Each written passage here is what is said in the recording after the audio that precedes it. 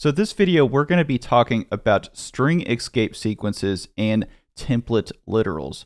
String escape sequences are going to be a gimme. They are incredibly easy to understand, and they are used everywhere in software, even outside of JavaScript. So this knowledge will translate into other areas as well too. But there's a couple things that can trip you up about string escape sequences. And the first one is that always remember that the string escape is going to be dictated by a backslash. Always recognize that a backslash is going towards the back, and don't use forward slashes because it's really easy to do that, and I've done that before. The next thing is that you just need to be able to know a couple of these string escape sequences. There's like 50 of them, but if you can just get down the most common ones and realize what the most common ones are and how to actually use them, it's incredibly easy. So we'll just go straight into an example. Let's stop talking about theory and let's talk about a real example. So if you were to actually create a new line here, remember you just have a backslash and then you have an N,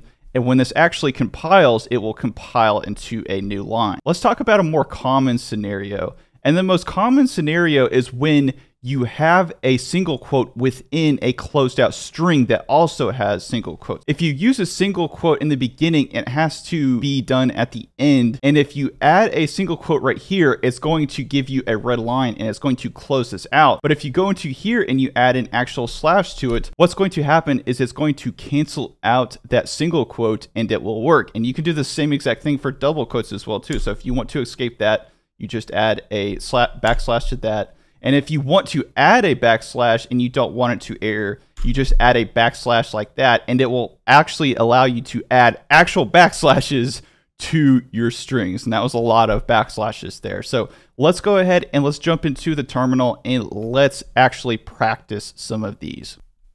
Okay, so we are inside of the interpreter. Let's just test out a previous example that we had before, and it was just a funny example of grandma says, don't shoot the snapping turtle, just like this. And what happens, as you can see here, we are getting an error. This is trying to close out and it's escaping our string. So if we don't want this to happen and we just want to cancel out this exact double quote right here, once again, all that we do is we add this backslash right here, and it's going to allow us to escape it. So we can go into here and we can escape it, and we can get the exact string that we want to without having to do all types of weird workarounds. So by adding that backslash, we cancel out this single quote right here, and the rest of our string works. The next one is going to be, that's awesome. So if we wanted to just say, that's awesome, and we wanted to have single quotes, so we say, that's awesome, just like this. What's going to happen is that it's going to escape it just like our previous example before. And if we don't want that to happen, all that we do is we go into here, we add a backslash, and it will indeed allow us to do it just like we want to.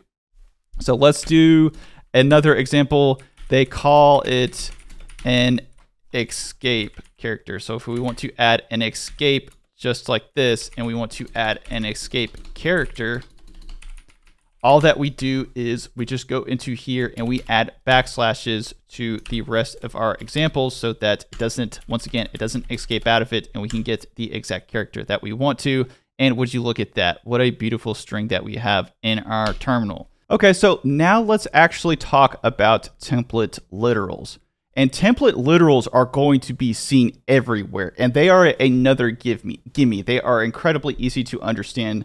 Template literals, I can explain a template literal to you in a second. So let's just say funny story. We'll call this funny story, and this will be about your favorite place to eat and your favorite animal. So let's just say your favorite animal, or my favorite animal, is going to be a bullfrog. Yesterday it was a stingray, but today I think bullfrogs are cool because they are the largest frog.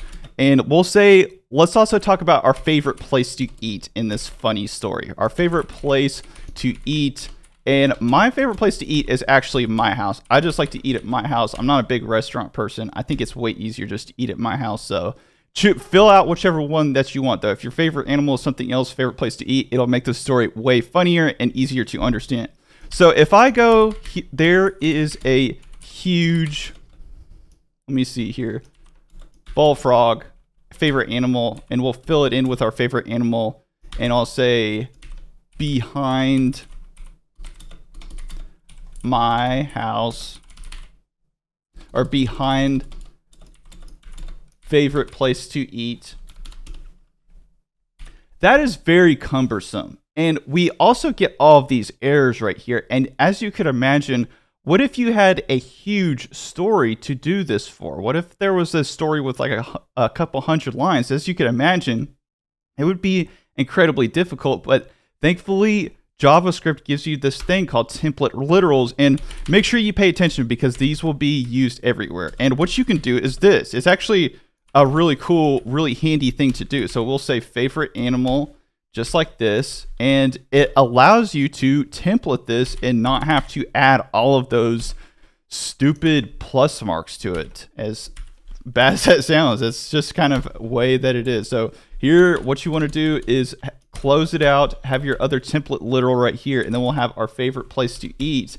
And you can see it's way easier to make this. It's way more compact, and you don't have to add all of these spaces. It makes creating huge strings incredibly easy, and it will make your life a lot easier.